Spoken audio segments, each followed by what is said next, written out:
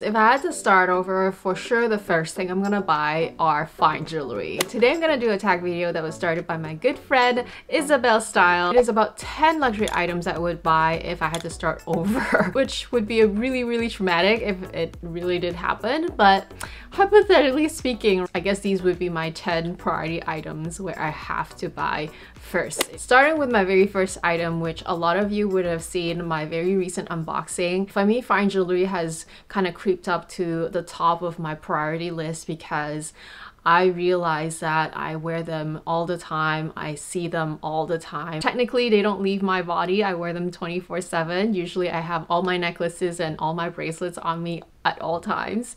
But let's say I don't have them, right? For sure, the first item that I'm gonna repurchase is my Tiffany lock bracelet. A lot of you would have seen this brand new bracelet that I just unboxed on my channel. I love this bracelet so much. I would definitely rebuy this piece first because it gives me so much joy to see all the diamonds on top. It's also a very substantial, edgy, and statement bracelet that I know I couldn't live without. This is such a dramatic tag, Isabelle. Hopefully I would still have my wedding wings because those are definitely my favorite so that they can still match together. This is how much I love this bracelet. Would I go for the white gold? Possibly, but you know, I was also really attracted to the rose gold version. I'll see then if that really happens. Hopefully never, knock on wood. By the way, guys, let me know if you prefer this lighting. I just moved one of my lights from there to here, so it's a little bit more direct on me. Anyway, the second item, which was a little bit hard because we only have 10 choices for this tag. I was umming and ahhing whether I needed to get this as my second item because it's another fine jewelry piece. And no, it's none of my necklaces, although I do wear my necklaces all the time. What trumps my necklace even more is my other bracelet. So this is my love bracelet in the small version, and I've had this one for so long. It's literally glued to my arm. I can't even remove this easily, not as easily as the Tiffany lock bracelet. I've gotten so used to it, and it looks great. It's a slim bracelet, but it looks great on me. I love it. I feel like it's already part of me. I had a hard time with bags, honestly, because I could not imagine having to start over with my bags. I would probably start off with this one if I had to start over, which is the Chanel 22. I know, it's probably a shocking choice. The only reason why I picked that is because I feel like if I had no bags, right, no luxury bags, and I had to really start over, the first most practical bag that I would probably need in my life is a larger bag, just so that I can stay stylish, but also I know that I can rely on it in terms of space. I had a 22 bag in a small size for a brief time and I really enjoyed it.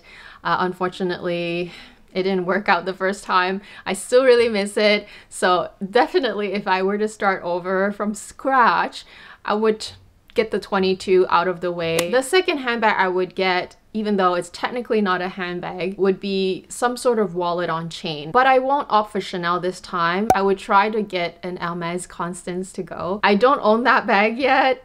I still have it on my wish list. Hopefully I will get it sometime this year. If not next year, we'll see. I figured having a large bag, I would also need a smaller bag for evenings out and for weddings, special events. The beauty about a wallet on chain, or in this case, a Constance wallet to go, is that I can always detach the strap and use it as my evening clutch, but also it acts as my daily mini bag. So on days that I really don't need a big bag like the 22, then at least I have a little wallet on chain. The third and final bag is another Chanel bag, and it is the Chanel Top Handle Mini. I'm pretty sure I won't be able to get this exact version, but at the very least, I still want a Chanel Mini in my life.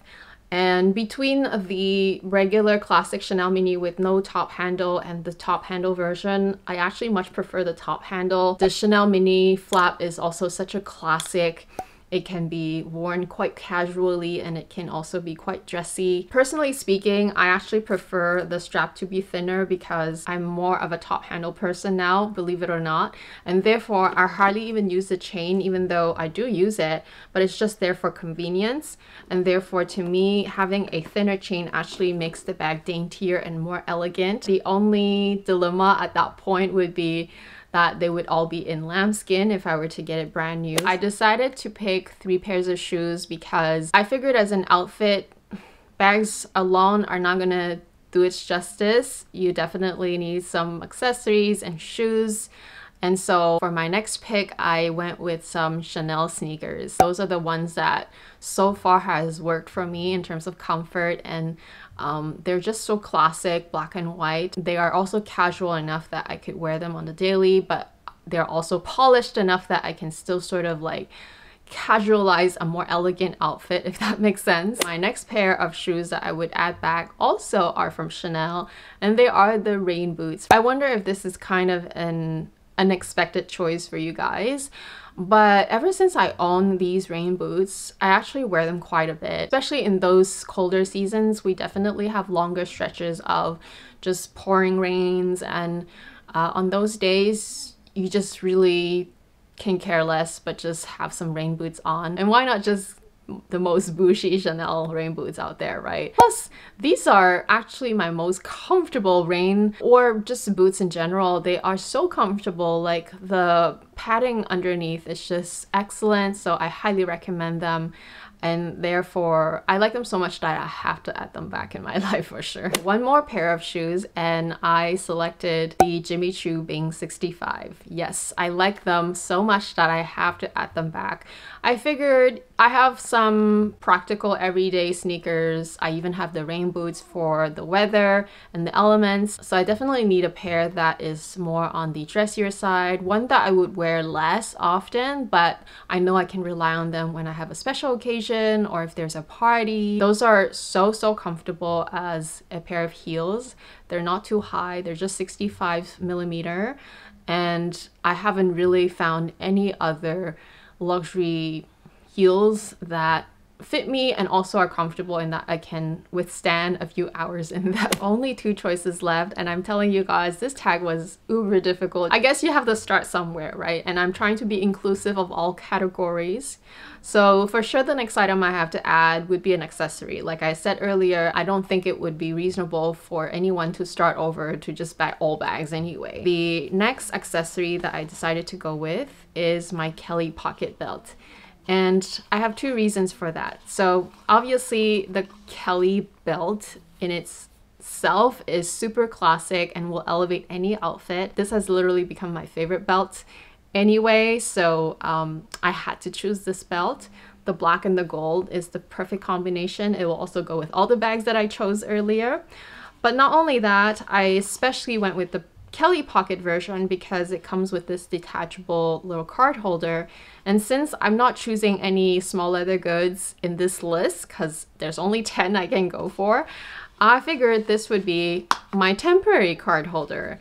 It would be my mini wallet for the time being. And so I kind of killed 2 birds with 1 stone. I loved styling every outfit with it so much that I even brought 2 different colors to my Hawaii trip, which you could argue that it's overkill, but I felt the need to do it.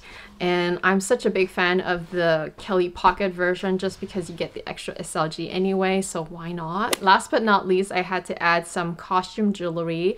Costume jewelry, you would think that it's not so high on the priority list just because they're just costume, they're not gonna last forever. However, it's not always about practicality and what will last forever. You definitely need some fun sometimes. So although I do enjoy all my beautiful fine jewelry, I definitely still think that nothing will trump a good statement earring. And for me, the ones that I would definitely pick, if I had to buy it all over again, are these ones. So these are the classic dangly Chanel earrings in the silver with crystal. You cannot beat these ones because you definitely see them. They're there.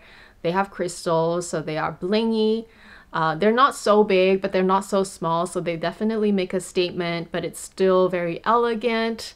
And even if I feel like wearing them every day, I can. Because these are a classic, I know that I will be able to repurchase them. I really try to avoid things that I can't repurchase easily because trust me, I thought I would add the Birkins and the Kellys in this list, but it's just unrealistic because they're not easily attainable. You will have to restart this whole pre-spend journey. Having said that, I'm sure a mini top handle is not that easy to repurchase. I'm pretty sure the Constance wallet is not that easy to purchase, but at least they're not quota items, and at least, you know, these, as long as you have an essay helping you out, you just have to wait for the right season to come along. But yeah, those are the 10 items. What did you guys think? Also, let me know what you would choose. Like, I guess your top 3 items if you had to start over again. What are your top priorities? I feel like fine jewelry is a strong category that a lot of people would prioritize in their life nowadays, just because they really do stand the test of time and they stay with you for life. And they really don't tarnish. I know that a lot of my friends have already been tagged by Isabelle, so please guys, if you guys are interested in doing the tag, please go ahead and let me know.